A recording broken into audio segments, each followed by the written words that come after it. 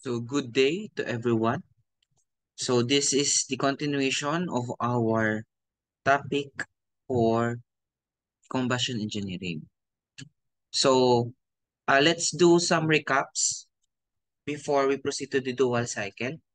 The two cycles that we have already discussed is the Otto cycle and diesel cycle. In Otto cycle, the process there is a constant volume. No, it's constant entropy, then constant volume, then constant entropy, then constant volume. And after we discuss the concepts and the processes on how to solve the Otto cycle, we now proceed to the continuation of the cycle that is the diesel cycle. And for this diesel cycle, we know we knew that the processes in solving diesel cycle is constant entropy, then constant pressure, then constant entropy, then constant volume. And now we're going to introduce another cycle, which is the dual cycle. And the dual cycle here is the combination of both Otto cycle and diesel cycle. Now, both the Otto and diesel cycles can be obtained as special cases of the dual cycle. Dual cycle is a more realistic model than diesel cycle for representing modern high-speed compression ignition engines. In modern high-speed compression ignition engines, fuel is injected into the combustion chamber much sooner compared to the early diesel engines. Fuel starts to ignite late in the compression stroke and subsequently part of the combustion occurs almost at constant volume. Now, fuel injection continues until the piston reaches the top dead center and combustion of the fuel keeps the pressure high well into the expansion stroke. Thus, the entire combustion process can be better modeled as the combination of constant volume and constant pressure processes. So therefore, we invented another cycle, which is dual cycle, for us uh, for us to be able to increase the efficiency as well as the time for an combustion takes place, for a combustion takes place.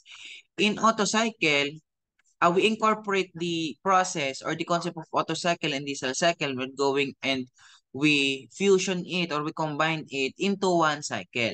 And that one cycle is called the dual cycle. Kaya nga siya itinawag na dual. We have two cycles in one cycle. Okay, in dual cycle, a more realistic ideal cycle model for modern high-speed compression ignition engine is the following. In process 1 to 2, we have isentropic process. Okay, in process 1 to 2, using the PV diagram, we have isentropic process. And process 2 to 3, which is constant pressure heat addition. So at point 2, there is no volume build up. No. So at point 2 to 3, nag-constant pressure lamang siya. Then, tumaas yung temperature. Then, after ng process 3 to 4, we have the constant volume heat addition. Okay, so dito nag-heat added pa ulit. So, take note, dalawa ang ating heat addition. Unlike sa Otto cycle and diesel cycle, one only. Dito is dalawa. And then, after 4 to 5 naman, which is ito ay 4 to 5. Process 4 to 5, the isentropic expansion, which constant is entropy, and process 5 to 1 is the constant volume heat rejection, wherein all heat that are not converted into power is being rejected by the system. Kaya meron pa rin tayong heat rejection. And for the analysis of the combustion cycle, if you're going to analyze this process, you can derive formulas if you have a complete and correct PV or TS diagram. Now, your QA here would be MCV delta T plus MCP delta T. Saan nyo nakuha? Because process 2 to 3 is constant pressure, so therefore you have your MCP. And process 3 to 4 is constant volume heat addition, so you have MCV delta T. So, ayan lang yon. And for your QR, we have MCV delta T as well. process 5 to 1 naman siya. And for your work, ganun pa rin, QA minus QR by applying the law of conservation of energy. Energy in equals energy out. So you have work equals QA minus QR. And for the efficiency, you have your input over your output all over your total input. Okay, please take note that QA is 2 QA in this dual cycle. And there is only one QR. So you have your work all over your input. So kung makikita mo agad dito, kung dalawa yung QA mo at isa yung QR mo, ano nangyayari sa work? Tumataas yung work. So therefore, kapag tumataas yung work, tumataas din yung efficiency. Okay? Kaya mas nagiging maganda kung we incorporate the Otto cycle and the diesel cycle into one cycle, sorry. Kaya may dual cycle. And for E, in terms of RK, 1 over RK raised to K minus 1 times the quantity of RC raised to K minus 1 all over RP raised to K times RC minus 1 plus RP minus 1. So where RP is equivalent to P3 over P2, yan yung compression, pressure ratio. Okay?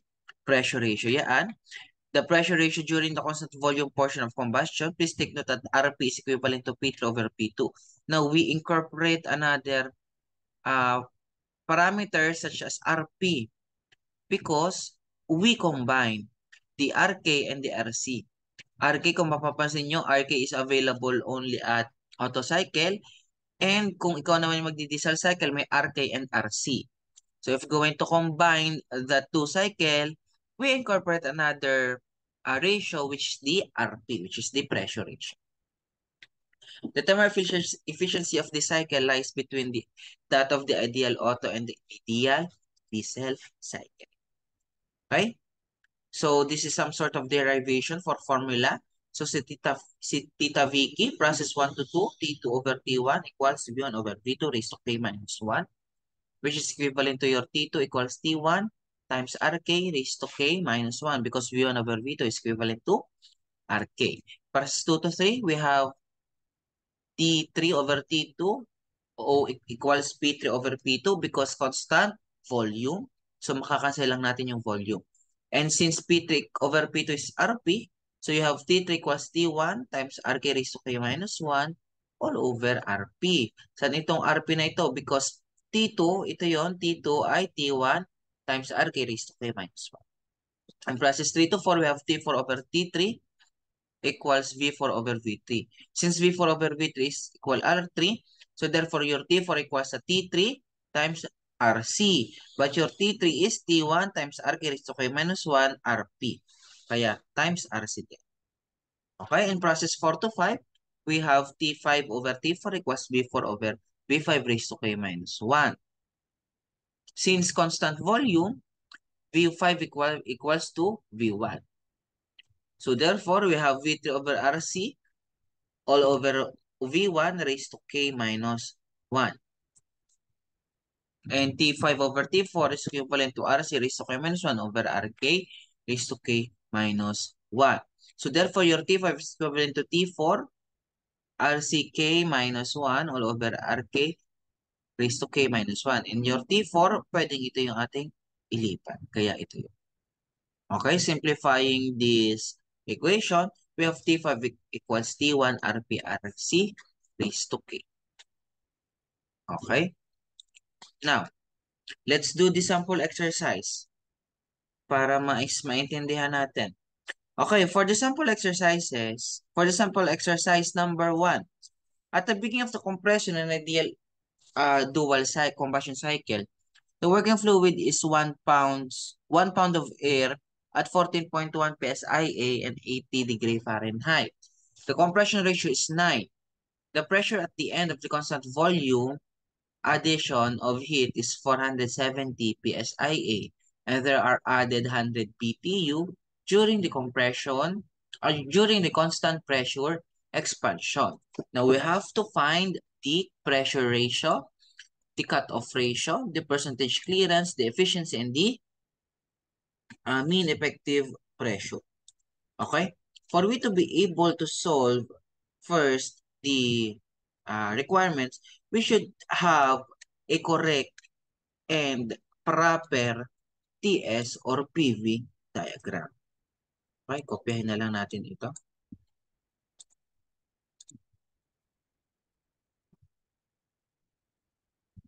para tayo ay madali at tayo ay may kodigo. Okay. Now, by this PV or TS diagram, we are guided to what the process and to what formula we are going to use. Okay? It's not wrong. Actually, this is the correct way on how to deal with this problem. Because this problem is in terms of your cycle. So, sa madalit sabi, automatic na dapat ikaw ay marunong mag-TS diagram. Okay? Papa natin. Ito na lang matitira. Okay. Now, at point 1, okay, at point 1, hanapin natin yung volume. Kasi, yun yung one of the parameters that we were going to have for we to be able to solve the RP. Okay? So, we have PV equals MRT.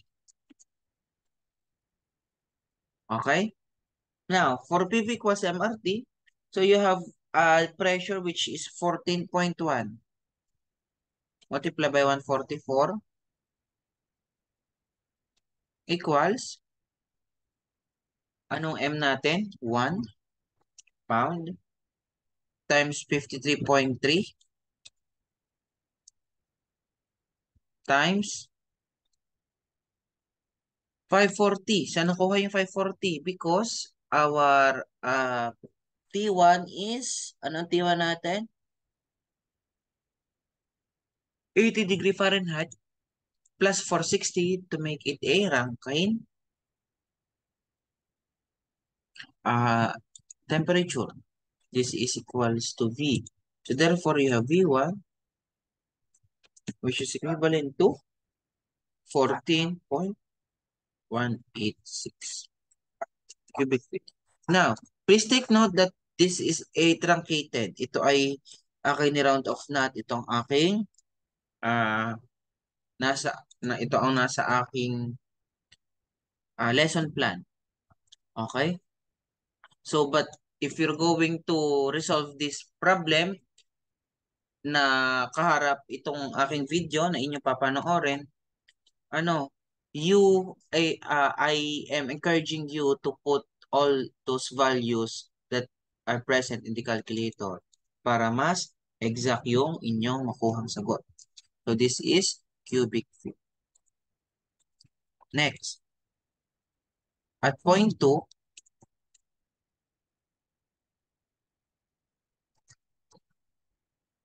we have V2 since RK is equivalent to V1 over V2.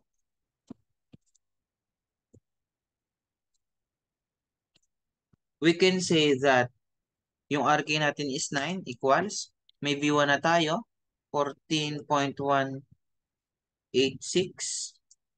divided by V2. So therefore, makukuha natin yung V2. V2 is equivalent to 1.576 cubic feet.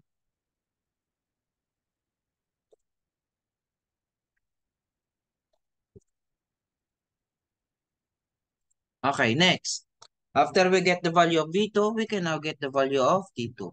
T2 equals T2 over T1, tipikik. T2 over T1 equals V1 over V2 raised to theta Vk tayo, edi raised to K minus 1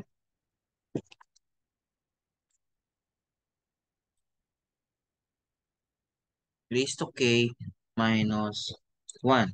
So therefore, we have 540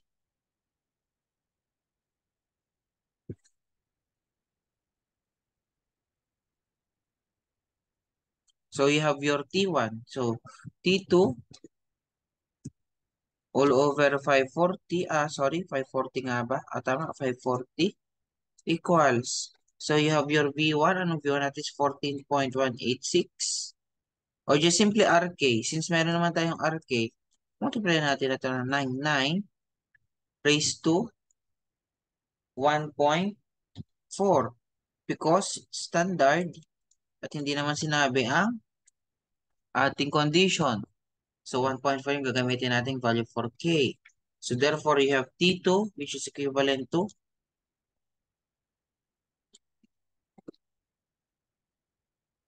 1,300 Rankine. Okay, and then after that, you can also for the value of P2 since we have the value of P1. So P2 over P1 equals P1 over P2 raised to K. So therefore, since you have meron na tayong P2, wala tayong P2, meron lang tayo is P1. So P2 divided by anong P1 natin? P1 is 14.1. So 14.1 PSIA equals V1 over V2 is compression ratio. So siya ay 9 raised to 1.4. So therefore, we have P2 which is equivalent to 305.6 PSIA. Now, at point 3, naman, we have T3 over T2 equals P3 over P2. So therefore, we have T3 all over 1,300, yung ating T2, tama? Equals. Ano ang ating P3? P3 natin is 470. Please take note at the end of the constant volume addition. So kung siya is dual cycle, SP, SV. Hindi pala, SPV, SPV. So at the end of the combustion, at the end of the constant volume. So constant volume ay ito. At the end of constant volume, so 3. Kaya siya ay T3 ang P3 ang distinction. So 470 all over 305.6 which is yung sinolve natin kanina ng pressure. So therefore, we have T3 which is equivalent to 1,999 ranking. Okay? At point 4, we have heat added. Heat added, heat A equals MC. Is it MCP or MCV? MCP delta T.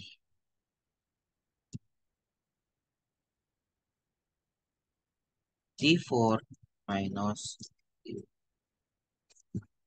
Okay? And for your added is 100. Why? Kasi sinabi din.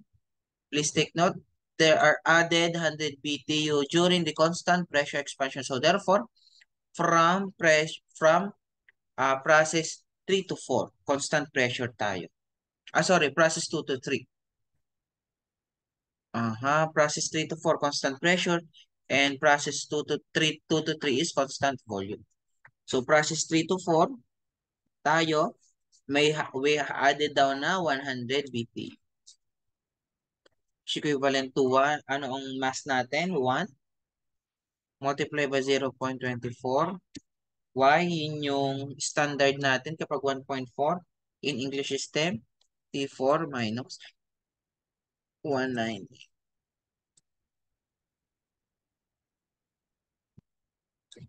This is T4. Sorry, this is T3 minus T4 minus T3. Sorry. So therefore, we have T4, which is equivalent to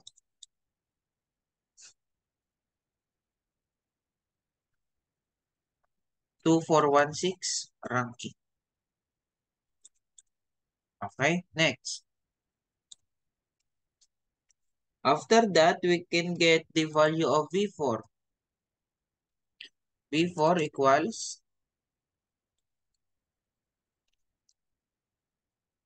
V3, V4 over V3, sige. V4 over V3 equals T4 over T3. Okay? So therefore, ang V4 natin, hinahanap all over. Anong V3? V3 is na solve, 1.576. Tama ba? Ang V3 natin is, anong V3? V3, V2. Since V3 equals V2, kaya V2 ang ating gagamitin. V2 ay, anong V2? 1.576. Which is equals to, ano ang T4? Itong 2416 divided by, ano ang T3? T3, 199. So therefore, meron na tayong V4 which is equivalent to 1.905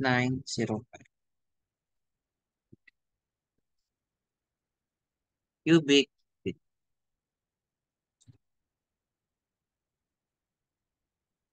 Next, after you get the value of V4, masosolve na natin, point na naman tayo sa point 5. At point 5, last na natitirang point, at point 5,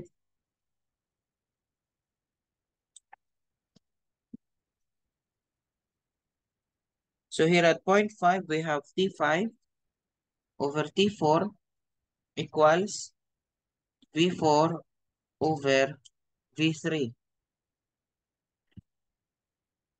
V4 over V5 pala, sorry. Nagka V3.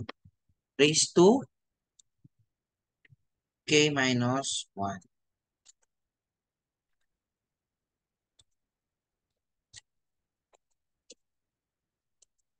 Okay? So, T5 ang hinahanap. T5 all over. Ano ang T4? T4 is 2416. Next, times equals pala. V4 natin is 1.905 divided by V5. Anong V5? V5 is, please take note that V5 is at constant volume. So, therefore, V5 equals V1. Anong V1 natin nakuha? V1 is 14.186 over 14.186.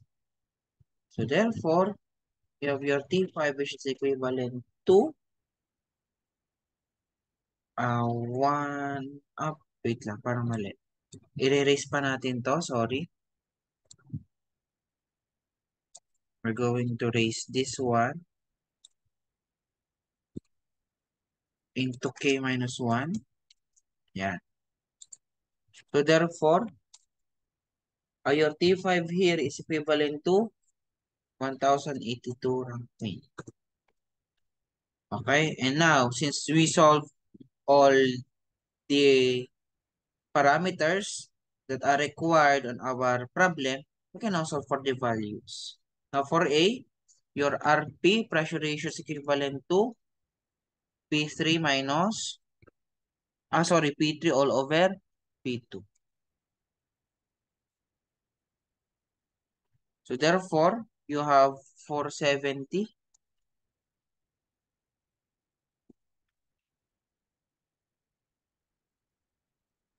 So, you have 470.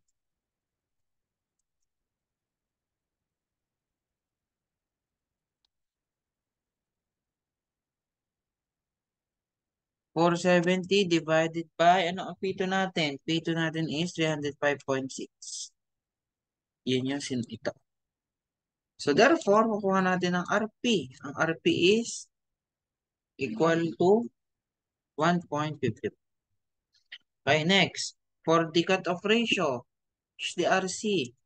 RC is equivalent to V4 over V3. Okay? So, therefore, ang V4 natin is 1.905 all over V3. Anong V3 natin? Hanap natin ang V3. Isa na, hindi magpakita ang V3. Since V3 is equivalent to V2 constant volume, hanapin natin ang V2. V2 is 1.576 all over 1.576. So therefore, your cutoff ratio is 1.21. And please take note that ano ang aking sinabi sa inyo dati, your cutoff ratio should always be greater than 1. So in this case, you have a 1.21 value as your RC. Then dito pa lang, check nyo, ay siguro I'm on the right track because my RC here is 1. Greater than 1 to be exact. Okay? Next. And for your RK, which is your compression ratio, by using the clearance 1 plus C over C. All over C yung ating formula. Formula. Formula. Formula. Okay? So, therefore, your RK natin is 9 equals 1 plus C all over C. So, therefore, mahanap natin yung C, the clearance. The clearance equivalent to 12.5%. Okay? Next. Ano pa hinahanap? Percentage clearance. Efficiency. For the efficiency, since meron na tayong mga RK, RP, pwede nga gamitin natin ay yung itong formula. Itong formula na ito.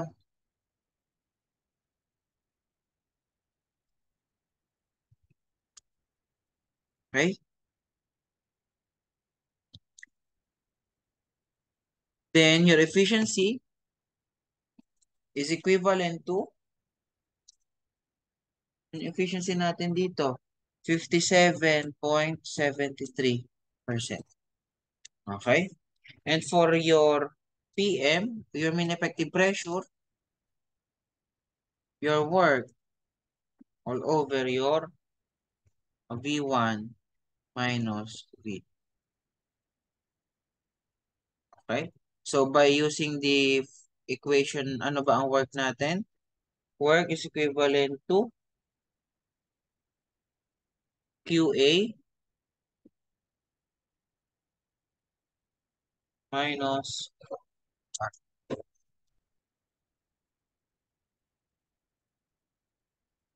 Okay?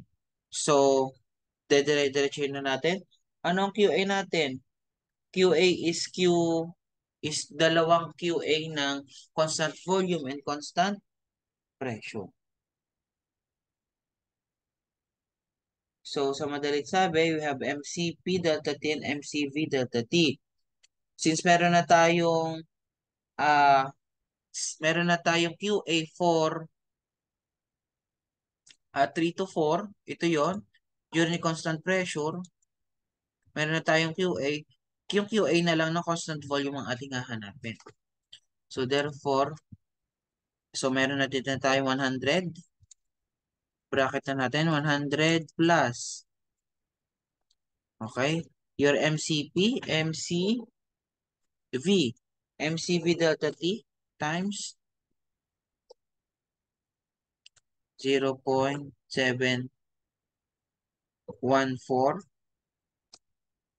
times MCV delta T 199 minus 13. Because ang delta T natin is T3 minus T2. Your T3 is 199 all over your T2, which is 1. Okay? Then, i-minus na natin ang QR. QR naman is at constant volume as well. Dito, kaya MCV, delta T naman, T5 minus T4. So, you have 1 times 0.0174, 0.714 times 540 minus 1082.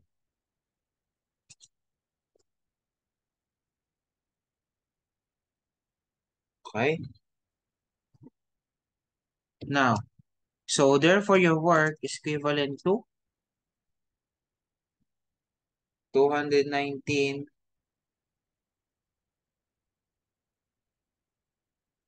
Okay. So therefore ito ay yung QA mo is, so ito is 219.8 minus negative minus 92 pala, minus 92.5.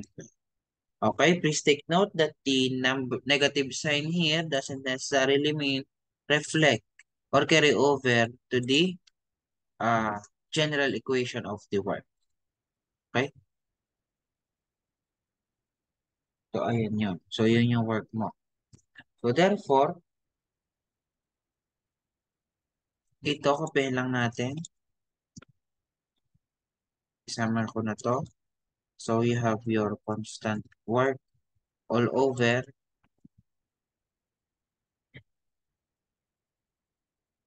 V4. Anong V1 natin? 14.186 minus 1.576 times 144. Wag na wag kalilimutan ang conversion factor. Okay, so therefore your mean effective pressure is equivalent to 54.37 PS.